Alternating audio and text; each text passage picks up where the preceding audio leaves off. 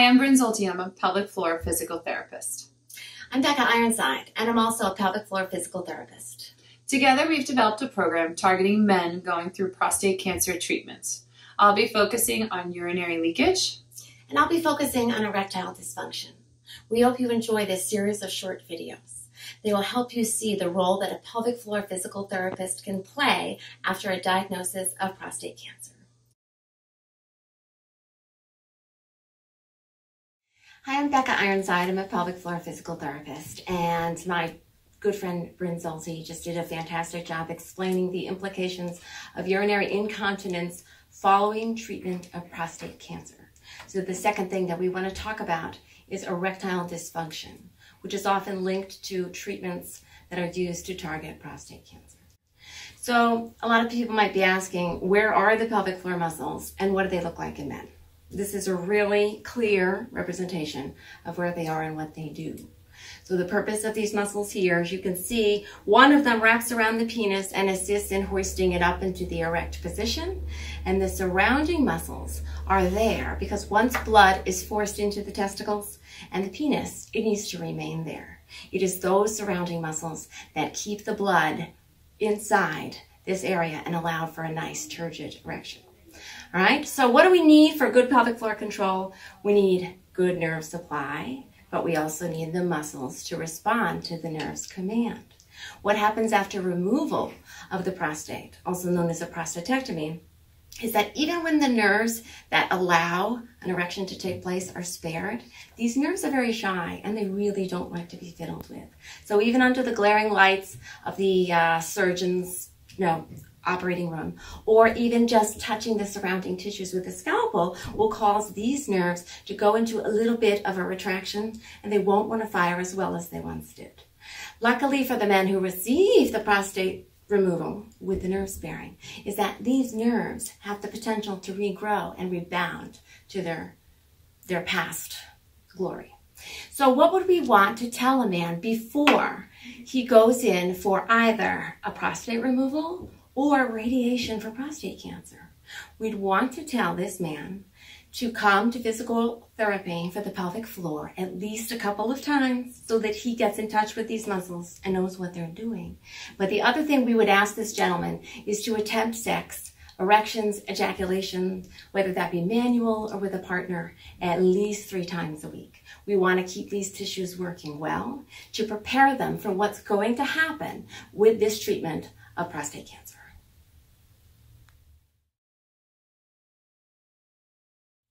So following your treatment for prostate cancer, which is either going to be surgery to remove the prostate or it's going to be radiation in several different forms, what we're going to recommend to get you back to erectile function is we want you to attempt sex when you are cleared by your physician.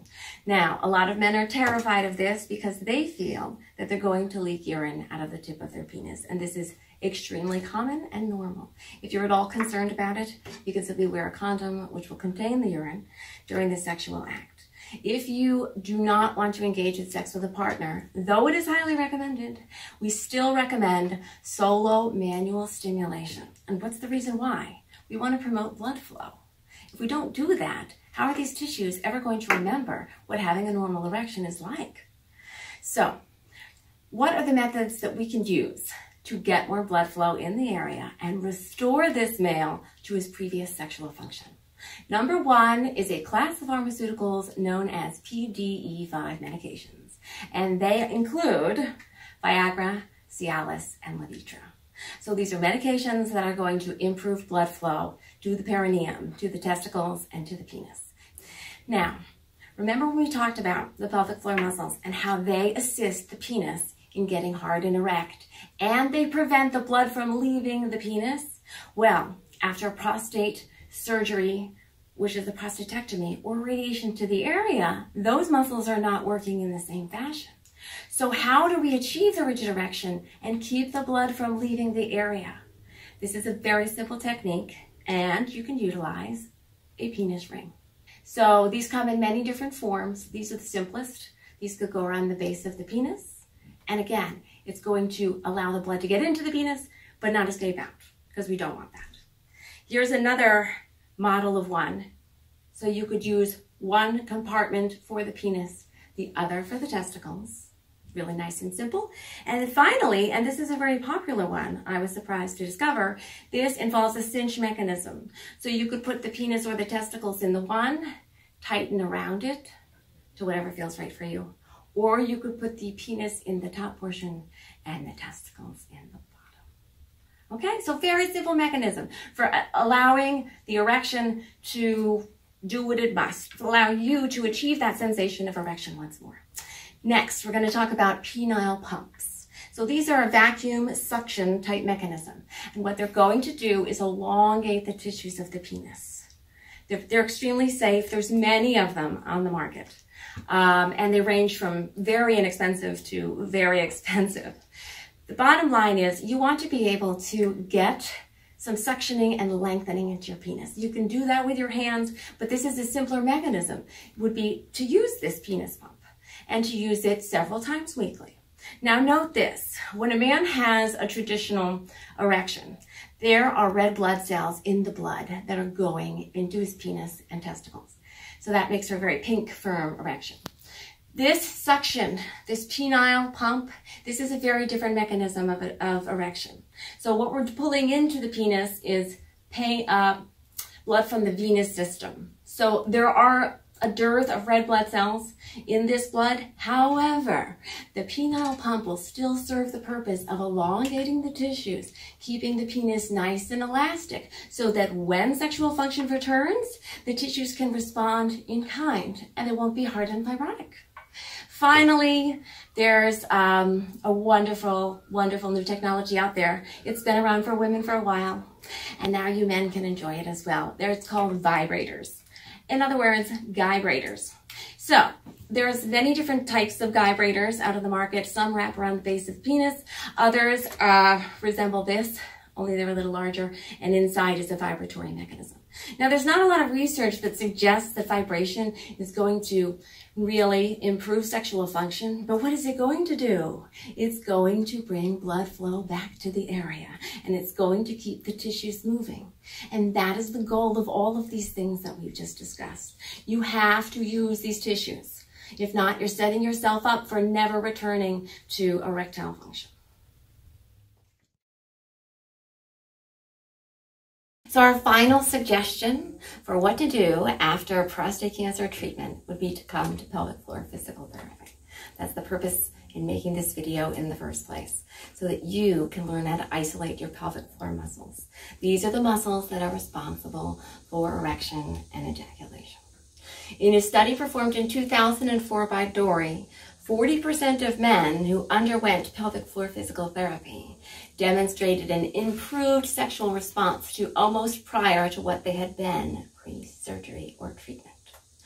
Keep in mind, if you've had treatment for prostate cancer, your erections and ejaculation, it may not be the same as it once was, and that's perfectly okay.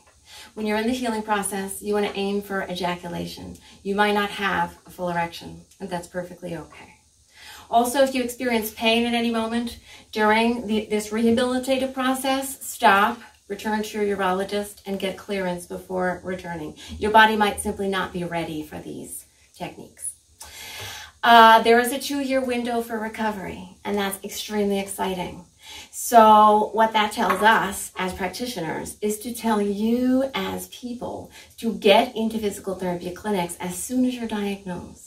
Come to us. Let's see what we can do prior to your treatment. Then after your treatment, we can do even more. We were able to get a really nice explanation of why urinary leakage and incontinence occurs following treatment for prostate cancer. And now you're learning about how pelvic floor physical therapy can help with erectile dysfunction. So the takeaway message is come and find a pelvic floor physical therapist before diagnosis and thereafter so that we can help you with both of these issues. We want to let you know that prostate cancer is the second most commonly diagnosed cancer in the United States. 1 in 3 men will typically acquire this disease at some point in their lives. You are not alone. You are surrounded by so many other men who are going through exactly the same thing. They feel they have nowhere to turn, but they do. So find pelvic floor physical therapy, try these other techniques that we've discussed, Reach out to people, find a urologist that you trust, talk to people, talk to your partners, talk to your friends. Open up about it.